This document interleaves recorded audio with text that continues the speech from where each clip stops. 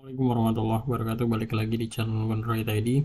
Oke, pada kesempatan kali ini saya akan memberikan tutorial ke kalian, yaitu bagaimana cara install game PES 2018 update patch 2025.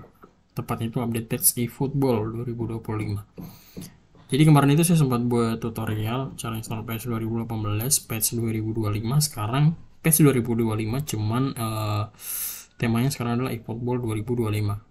Dan di sini ada beberapa file yang perlu kalian download sebelum kalian menginstal patch-nya.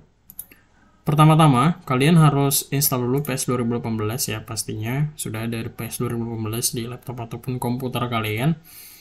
Dan kalau misalkan kalian belum install PES 2018, itu kalian bisa cek video saya sebelumnya, itu ada tutorial bagaimana cara installnya. Dan kalau misalkan kalian sudah install, saran saya itu jangan kalian pasang patch terlebih dahulu. Ya, pastikan di PS kalian itu masih polosan atau belum terpasang patch sama sekali. Nah, biasanya yang belum terpasang patch itu tandanya itu di lokasi PS-nya ya, biasanya. Kita buka dulu ya, ini dia. Tepatnya itu di folder downloadnya ini masih kosong, nggak ada nggak ada file sama sekali. Itu biasanya masih polosan ya. Kalau PS-nya masih polosan, tandanya itu di folder downloadnya itu masih kosong, nggak ada file sama sekali kayak gitu. Nah, kalau misalkan ada isinya ya, saya sarankan kalian hapus semuanya supaya patch yang kita pasang ini bisa berjalan dengan baik. Oke, kalau misalkan sudah semua, barulah kalian bisa download 4 file ini. Jadi ada 4 file ya, ada file PS pack, data pack, dan patch 2025-nya, dan juga DP files generator. Dan untuk total filenya semuanya itu kalau kita total, kita cek ini totalnya ada sekitar 21,3 GB. Jadi ya lumayan gede juga ukuran filenya, karena yang bikin gede filenya ini ada di file VSPEC-nya. Ya, file VSPEC-nya ini ada sekitar 9 file, dan total filenya itu sekitar 15,4 GB untuk file VSPEC ya. Nah, kalau untuk yang data pack ini tidak terlalu, hanya 2,3 GB, dan update-nya juga 3,5 GB. Kalau untuk DP files ya tidak sampai giga, hanya 23 MB. Nah, oke, kalau sudah semuanya terdownload, yang pertama kalian ekstrak dulu yang untuk kita mulai dari yang ukuran filenya paling gede dulu, yaitu VSPEC-nya. Kita ekstrak semuanya dengan cara kita blok semuanya kayak gini, kemudian kita klik kanan, pilih WinRAR, dan pilih ekstrak to. Nah, kalau misalkan kalian nggak ada muncul WinRAR kayak gini, berarti di laptop ataupun komputer kalian itu belum terinstall namanya WinRAR. Tapi kalau misalkan sudah terinstall dan nggak muncul, kalian pilih yang ini, Show More Option, dan pilih WinRAR. Ini dia WinRAR, kayak gitu ya. Kemudian kita pilih yang Extract to, ya, kita klik Extract to. Kemudian di sini kita tunggu untuk proses ekstraknya sampai selesai. Jadi ini sudah selesai untuk proses ekstraknya. Kalau bisa lihat, ini adalah hasilnya. Kita bisa buka. Kemudian kalian blok semua ini ya. Kalian klik kanan, kemudian copy atau cut. Di sini saya pilih cut saja. Kemudian kita bisa minimize. Kita masuk ke icon PS 2018 ini, kita klik kanan, kemudian pilih open file location. Kemudian buka yang folder download dan pastekan di sini. Oke, kemudian kita bisa buka yang tadi sini, kita buka part 2, kita blok semuanya juga kayak gini. Kemudian kita klik copy atau cut. Kemudian kita masuk lagi ke folder PS-nya tadi, yang di sini yang folder download ya, yang awal tadi. Kemudian kita paste di sini. Oke, kemudian kita tunggu proses pemindahan atau kopiannya sampai selesai dua-duanya. Oke.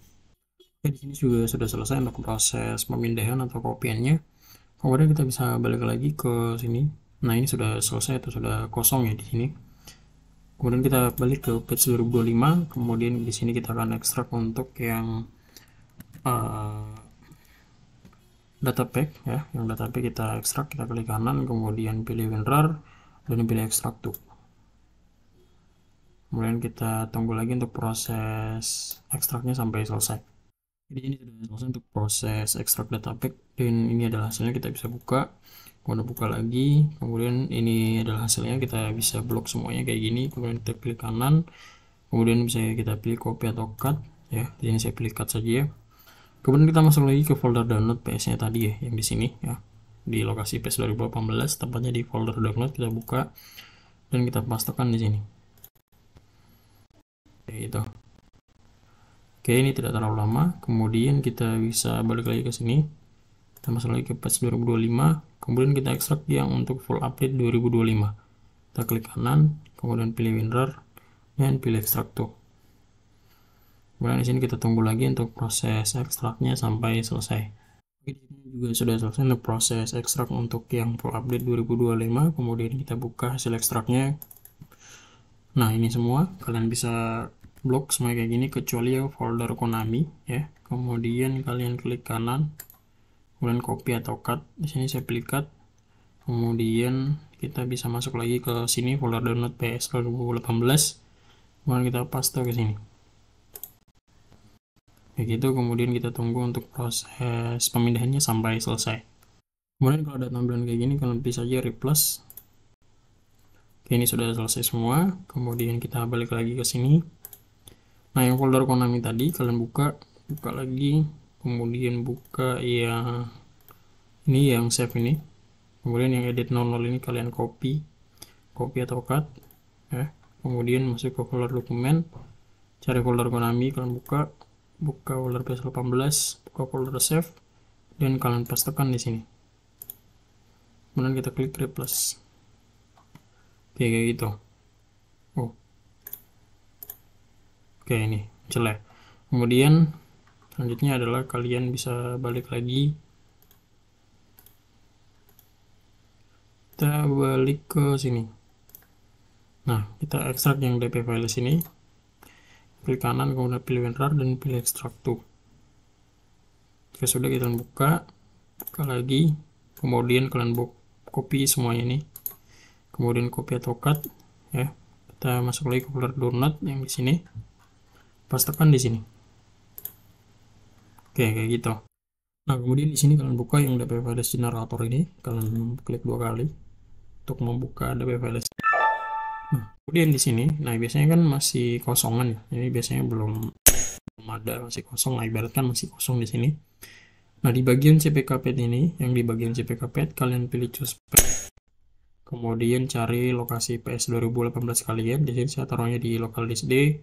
Kemudian di sini di folder games, dan ini dia. Kemudian tempatnya itu di folder downloadnya. Kalian pilih folder downloadnya. Kemudian kalian klik OK. Kemudian nah di bagian DP file sini biasanya bakal langsung otomatis diarahkan ke sini ya, di lokasi PS 2018 di file dp files.bin. Dan kalau misalkan tidak otomatis, kalian pilih choose. Kemudian nanti akan ada begini dp filesnya. Kalian pilih open ya. Nah, tapi kalau nggak ada ya, kalian langsung saja generate ya. Nanti langsung generate kalau misalkan tidak ada yang warna biru ini, dp files.bin ini. Nah, kemudian yang di bagian DLC, jangan lupa download DLC, dan save flash selection jangan lupa dicentang, dan kita uncheck. Nah, urutannya kayak gini. Kalian bisa klik dulu check all. Nah, kemudian yang ini, yang nomor 1 sampai ini tulisan PS 2018 ini kalian unchecklist kayak gini.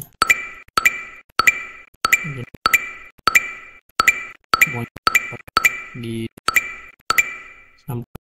nah, PS 2018 flashback 2024 yang itu.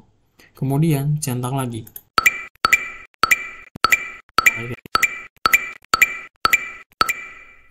Dia cara cepat untuk menggeser sampai ke bawah.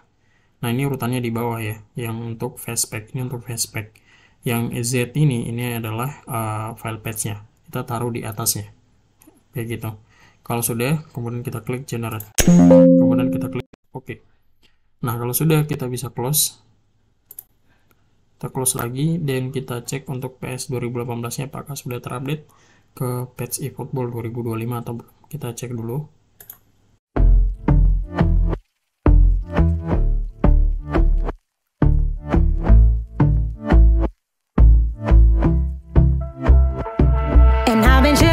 Watching the ocean with you, baby, up with a slow motion crew, and we up in our clouds when people change, but not us.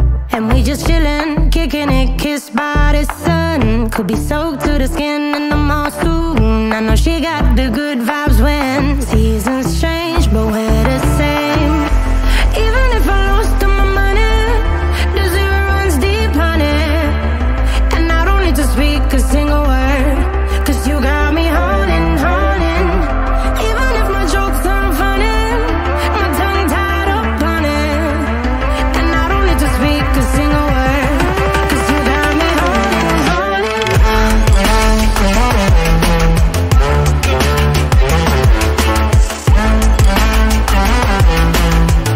'Cause you got me haunting, haunting.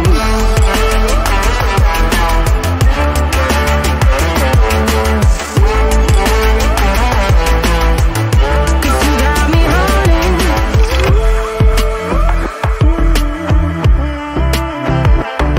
And I'll be running, possessed by a low, low voodoo. Fired up like a wolf on the full moon. And we're stuck in a la la land. The tides will turn without us.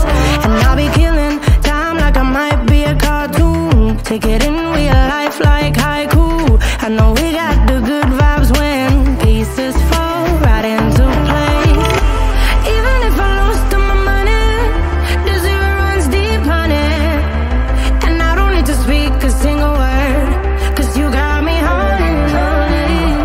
Even if my jokes aren't funny, my tongue tied up on it.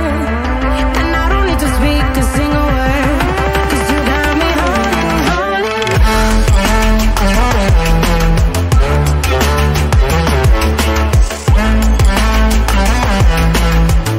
'Cause you got me haunting, haunting.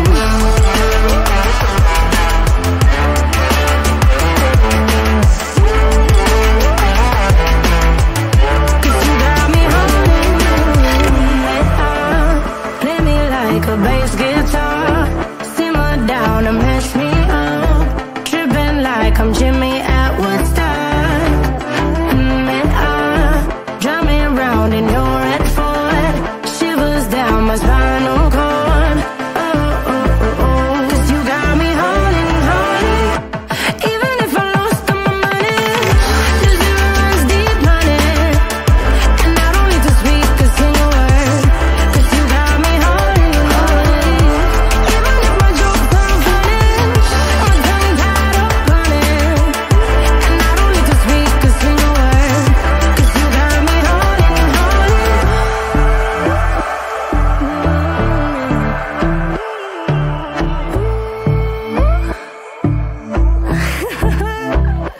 Hold on.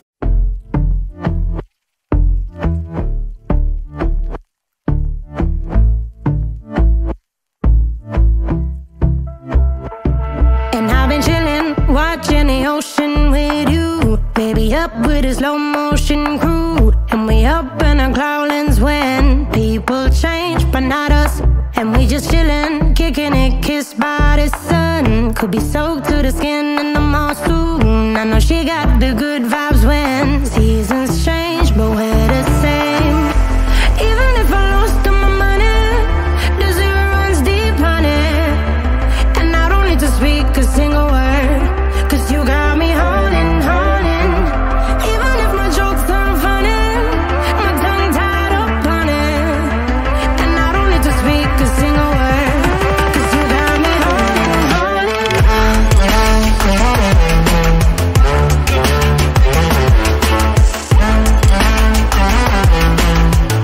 'Cause you got me haunting, haunting.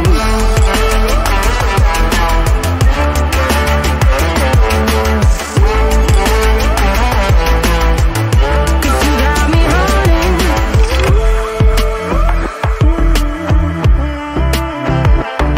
And I'll be running, possessed by a low, low voodoo. Fired up like a wolf on the full moon. And we're stuck in a la la land. The tides will turn without us.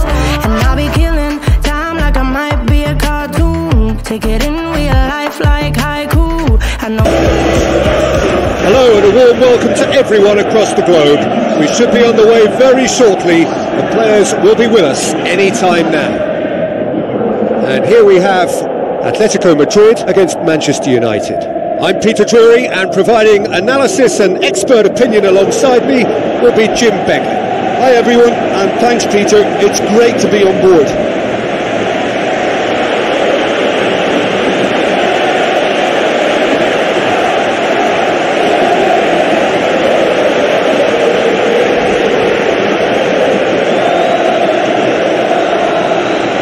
Atletico Madrid have elected to go 4-3-3. Well, in this formation, the wide players can be the most attacking and sometimes a pair of extra fullbacks.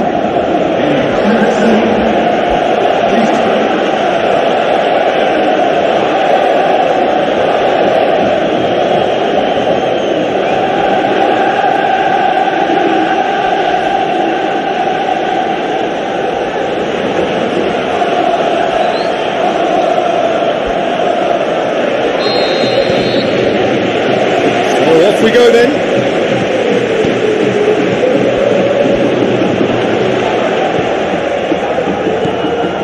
Koke. Witzel. Where to from here? It's good distance on it. It's gone for a throw-in.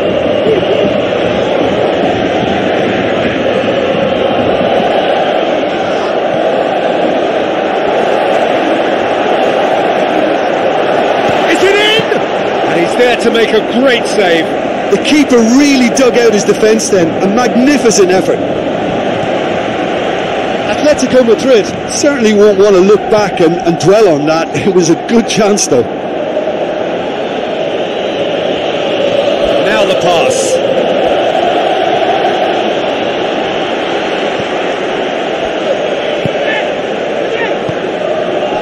Griezmann. Still goalless.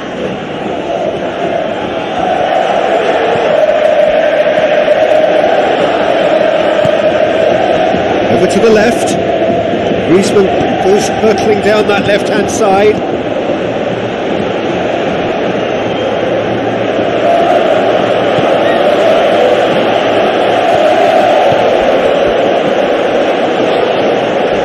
Hurtles into the tackle. Nothing wrong with that tackle. Ball won cleanly. Floats one over. He put it away! Goal! Manchester United! Just so calm under pressure. Oh, this fella's as slippery as an eel the way he freed himself to score. I mean, for that defence, it was a case of now you've got him, now you don't. Brilliant.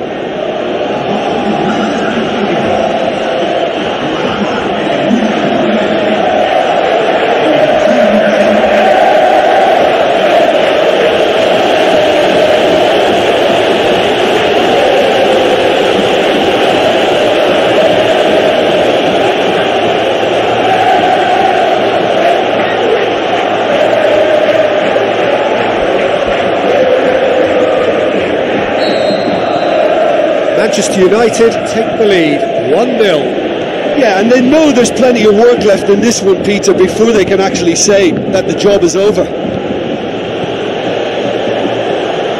And it's Koke.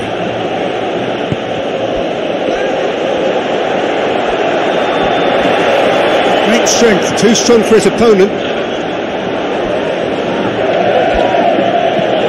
Tries to get it forward quickly.